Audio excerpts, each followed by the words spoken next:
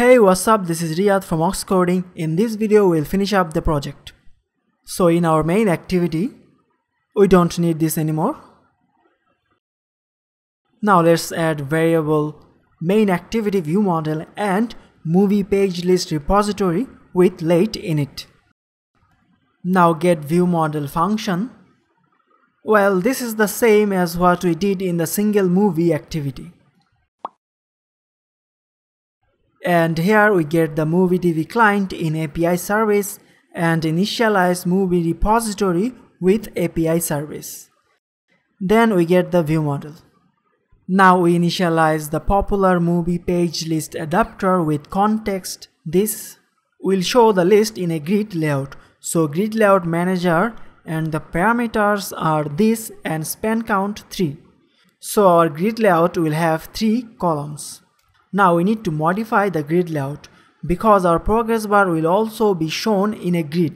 But we don't want that. We want our progress bar to take the full width. So grid layout manager dot span size lookup, override function get span size, and here we get item view type with position from movie adapter. If view type equal movie adapter dot movie view type, we return 1, else we return 3. Here we are returning 1 because movie view type will occupy 1 out of 3 spans and the network view type will occupy all 3 spans. Now let's set our recycler view. Layout manager is grid layout manager, has fixed size is true, and adapter is movie adapter. Now we observe movie page list in view model. Let's import this. And here if page list has any changes, we submit the page list to the movie adapter. Now we also need to observe the network state.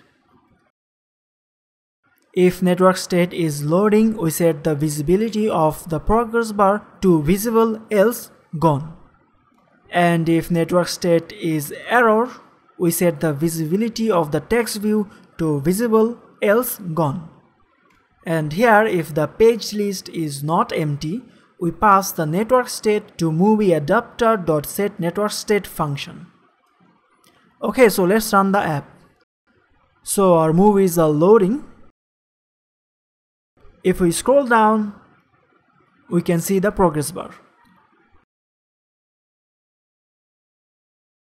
Let's click on a movie and we can see the details. Now let's rotate the screen and it doesn't affect our app. Now let's turn off the Wi-Fi, scroll down and we can see the error message. Now let's go to this API link and we can see that the total page is 995. So let's change the first page to 994. Run the app again. Connection error. Let's turn on the Wi-Fi.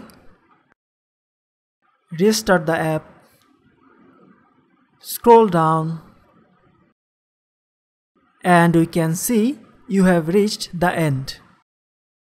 Alright, that's the end of this tutorial series. If this was helpful, don't forget to subscribe to watch more tutorials and leave a feedback in the comment section.